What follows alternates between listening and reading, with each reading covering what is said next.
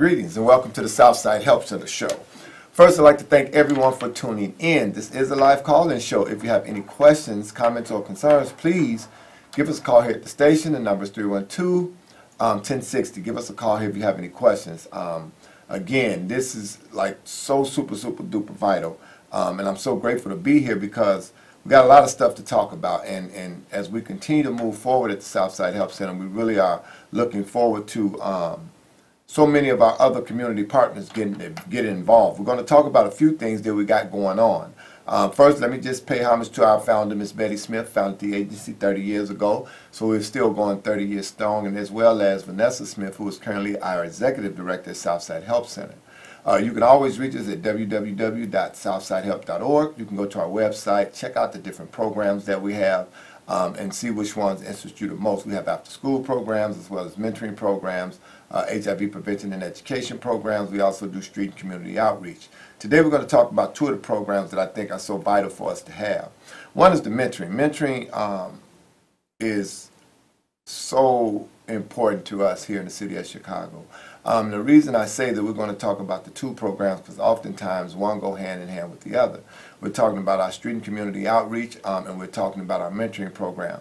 When we talk about the street and community outreach, first let me say Southside Help Center has been providing HIV prevention and education for the last 30 years, and we continue to do so. One of the things that make us most important, or make it most important, is that we're able to go directly to the people that we're servicing. We have since affiliated with a World Health Organization, which is AHF, and through them, they've allowed us to even make ourselves that much stronger and reach that much further. Currently, we have two different clinics where we're talking about HIV prevention and education. We get people tested.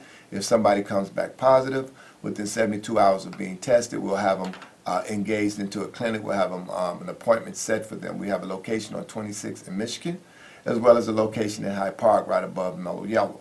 So we have two different clinics that we're working with so that when we do identify HIV positive clients, we can get them right into treatment. It is so vital that we continue this work. And as we can talk about HIV prevention, I got to say it's because when the light is not shined on HIV as bright as it used to be. So oftentimes we think that HIV, either the epidemic has gone away or either the numbers have gone down. And the reality of it is the numbers have not gone down, the epidemic has not gone away, the light is not quite as bright as it used to be.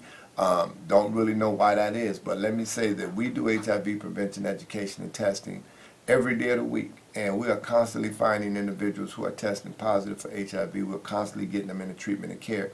That's just to say that the disease has not went anywhere and that people are still getting impacted and infected. There's a number of different things that people could do to avoid this, so we want to make sure that we talk about our HIV prevention and education, that we cover those bases. And one is, how don't you get it? We know how don't you get it? No sex, no drugs, no problem.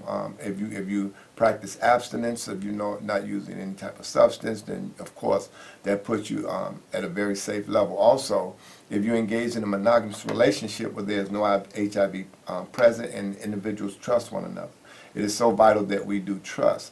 Also, we talk about prevention. Well, what is prevention? We talk about prevention being condoms.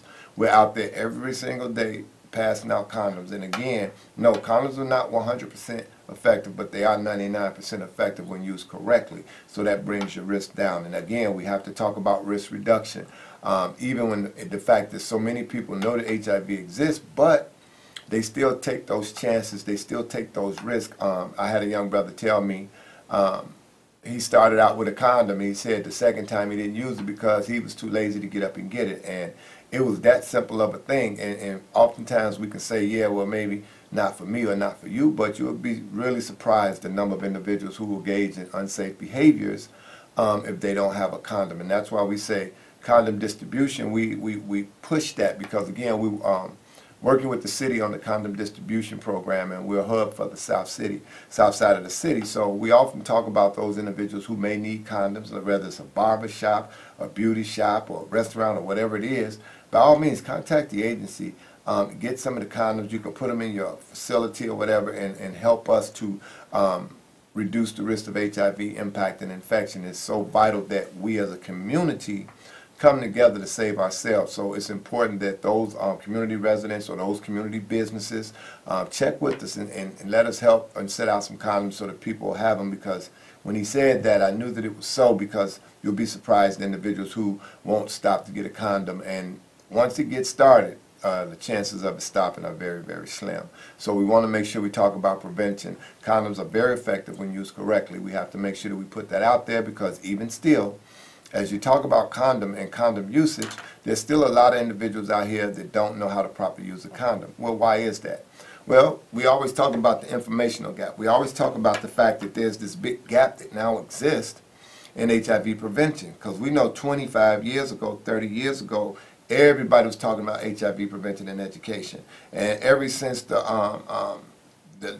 light on diseases went down, a lot of the education has also stopped, and we got a lot of young people that don't think that they're at risk. One, because either they're looking at their behavior as to whether or not it's something that they are or are not doing. Two, they're putting themselves at risk. When you think about the number of partners that they have, it's so vital. And this is why we talk about, we're going to get into our mentoring as well, but please give me a call, hit the station, 312-1060, if you have any questions, comments, or concerns about the programs that we're offering. So just making sure we touch on with our HIV prevention and our condom distribution and why is it so important. Also, we're not just concerned about HIV when we start doing our prevention and our condom distribution. We're also talking about other STIs. That's other sexually transmitted infection. Do not think for 1 second that gonorrhea no longer exists, chlamydia no longer exists, herpes no longer exists, syphilis no longer exists, NGU. All of these things are still out there, and when people get infected with these diseases, it makes them more susceptible to HIV. So there's I mean, it's so vitally important that we continue to talk about HIV prevention education and provide the necessary prevention methods, like condoms is one of them. So we're always out there with condoms, and you can always come by the center. We always got condoms. They're going to be free for you, so just come by, pick them up if you need them, so that if you do get engaged in some behavior, you'll have a condom readily available. That's vital. Also, we talk about different programs such as PrEP. What is PrEP?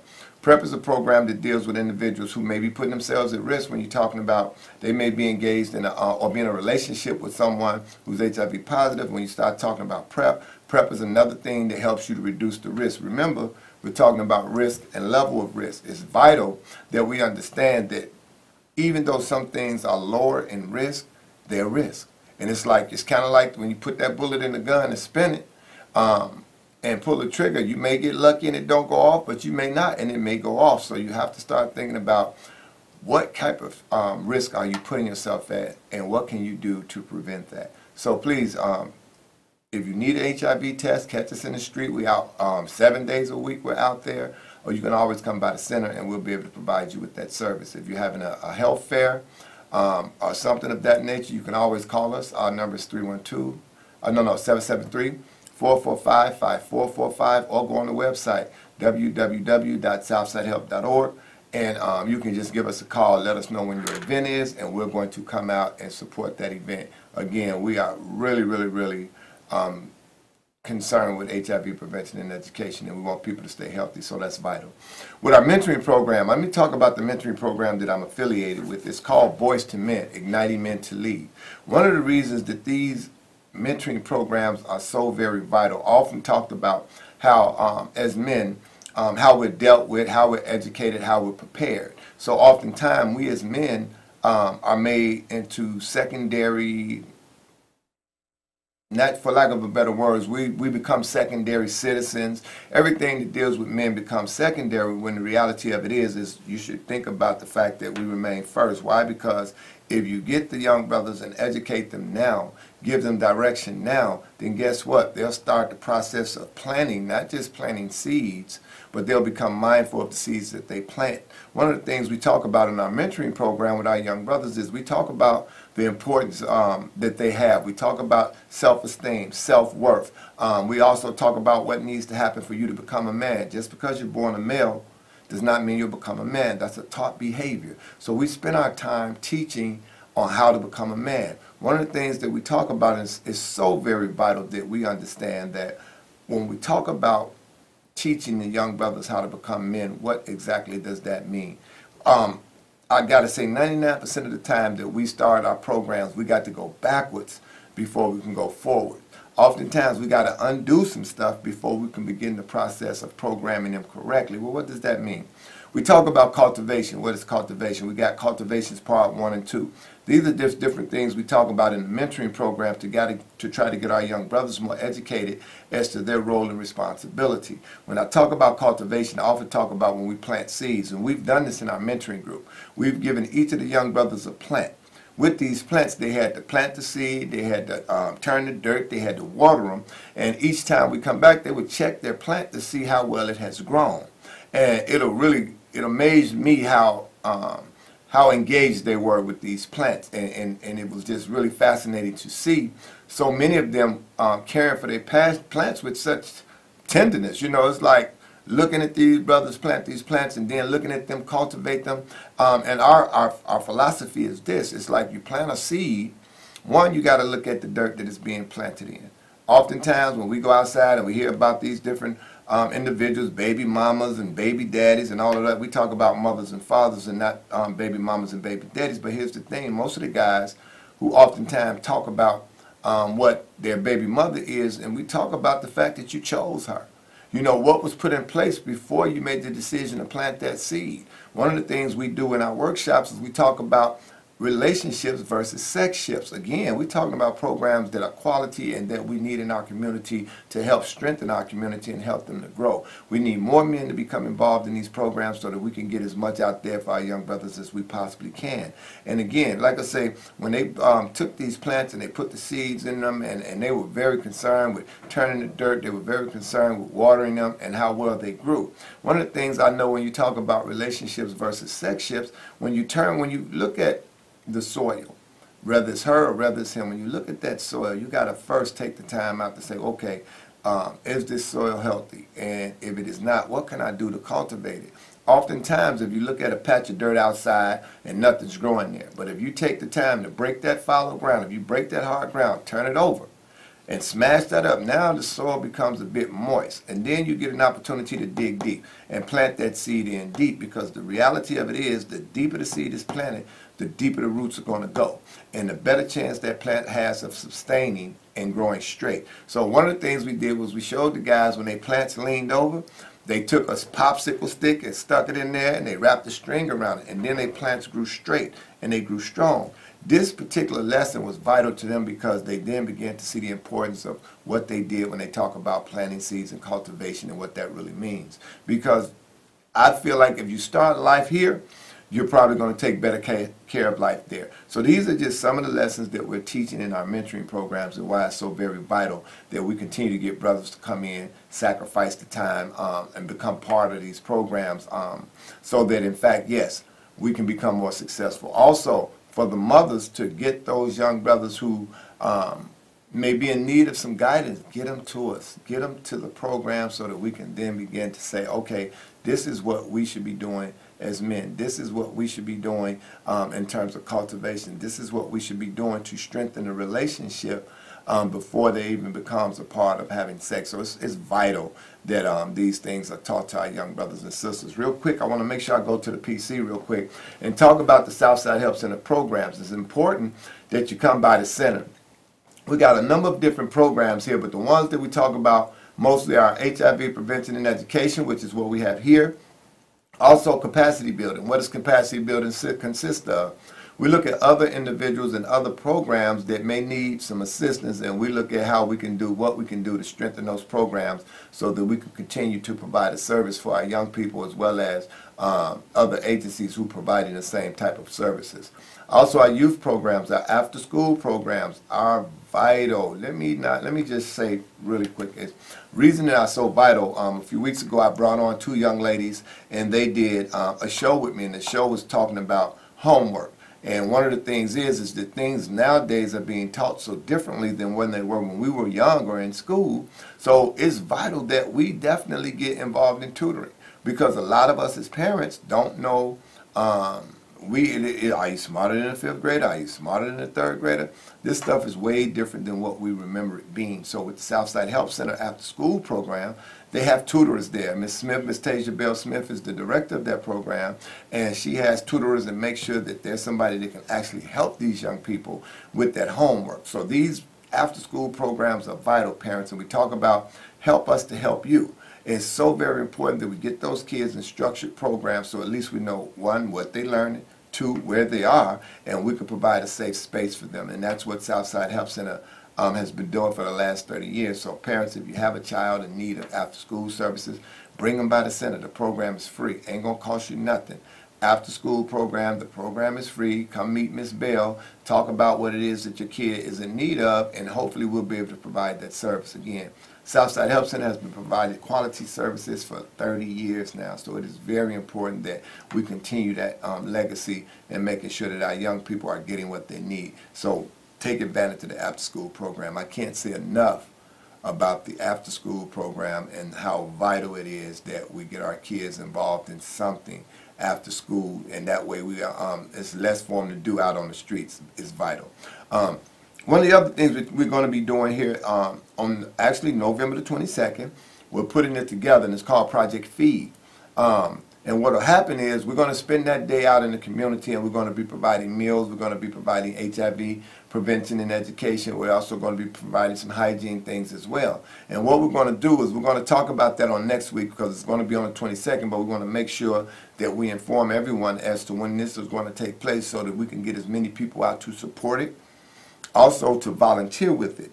And anybody that wants to help, and you're talking about when we're talking about feeding our community, we don't want to do, this is going to be a trial program for us, so we want to try it out and see what it's going to look like. But we're going to be looking to do this at least every quarter or so, where we can actually not just right around Thanksgiving, and we're grateful to be able to do it right around Thanksgiving, but we want it to continue beyond Thanksgiving so we can continue to feed our community. We can continue to provide our community with safety, HIV prevention, education, and also we want to make sure that if there's some other things we can help our community with, we can. We're also going to talk about our clinics. It's vital that when we talk about these clinics that individuals know what the process is so that if in fact somebody tests as HIV positive, they know what to expect and in what time frame to expect it in. So we're going to be out doing Project Feed on the 22nd, as well as we're going to be doing it on the 1st and 2nd of December. We also got a couple of different other community organizations who are going to be a part of that, and I'm excited about that because we get to come together as a community. We have one club called Chaotic Custom, and it's double K all day. This is a group of organization of individuals who are so excited about being a part of giving back to our community. And again, if you're a non-for-profit organization or if you're some type of community organization and you want to help give back and help in the community, by all means contact us. Let us know, because we're always looking for volunteers. We're always looking for individuals who want to help and who want to give. When we say the Southside Help Center, it is truly the Southside Help Center. So we're always looking for ways that we can provide some type of service for our community. If you have any questions, this is a live call-in show. Give me a call here, 312-738-1060. If you have any questions about any of the programs that we're providing, as well as what we got going on for World AIDS Day, which will be on the 1st and 2nd. And again, we'll be in different places throughout the city all day that day, providing free meals. So again, look for us, and we'll be talking about it in the next upcoming couple of weeks so that people know where we're going to be. Let me just go back to this real quick because I wanted to make sure that we talked about and we covered this after-school program. And again, it's free. Free. For more information, contact Ms. Tasia Bell. She'll make sure that you get as much information about it as you need. And when I say free, it's free. It's free. It's free. Take advantage of the services, the free services, and help us to help you.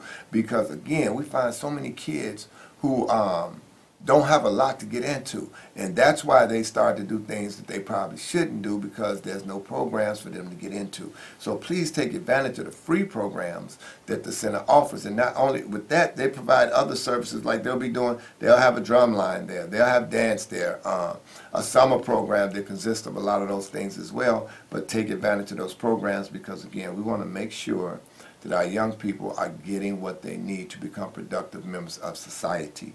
That's vital. One of the other things we do, and we're going to make sure in the next upcoming week, we're going to get someone from each of our programs to come and talk about that particular program. Real quickly, I want to make sure we talk about direct services. What are direct services? Because we're an HIV prevention organization, primarily, we make sure that we provide case management for HIV positive clients. Well, what does that mean? Not only do we have 2 clinics, one on 26 in Michigan, one in Hyde Park. Again, when people test and they test HIV positive, we'll have them in an appointment within 72 hours of them testing. But it's going to be so very, very important that you understand what direct services is. Well, for direct service for HIV positive clients, they'll provide you with a case manager, a DOORS case manager that helps you to maneuver and get through the system. It's going to be vital because when people test positive, they have a whole lot of things on their mind and a whole lot of stuff on their plate. The case managers are there to help you navigate the system, to make sure that you're getting whatever services that we have available, and if other services are out there, making sure that you get those services that you need, whether it's food, clothing, housing. All of these things are very important, and we make sure that our case managers are helping our clients get these services so that, one, this is a problem, yes, but there's other things that we want to make sure that people are dealing with so that this can be a prioritized problem. What are we looking at? HIV prevention and education. We're looking at reducing the viral load. When we talk about community viral load, that means when we look at those individuals and we get that viral load down, now the whole community can benefit from it and be healthy. So it's vital that we get the community viral load down. And that's just talking about the number of people within our community who may be HIV positive, who don't know they're HIV positive, who's not into care.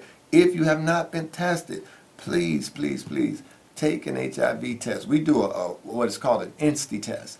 It's like 1 minute to test. Well, the results come back within 1 minute. So when you get on the truck, you're going to be on the truck for maybe 5 minutes, 10 minutes, just depending on the circumstances. But the reality of it is, when you get off, you're going to know what your status is. You're going to know whether you're HIV positive. You're going to know what your risks are. If you are positive, you're going to know what your next move is as far as getting into a clinic or getting an appointment. If you test negative, what should you be doing to maintain that negative status? So it's important and vitally important when we talk about HIV prevention and education that people understand it ain't all about the positive results. We have to talk about those who test negative and what are you going to do to maintain that. HIV is still the struggle is real, and HIV is still very real, and it's still affecting us and our people at alarming rates. And if I gave you some of the statistical data that we've been able to pick up over the last month or two dealing with HIV in our community, it is disturbing. So we want people to know your status, because one, if in fact you are positive, you know what to do to stay safe. And again, people who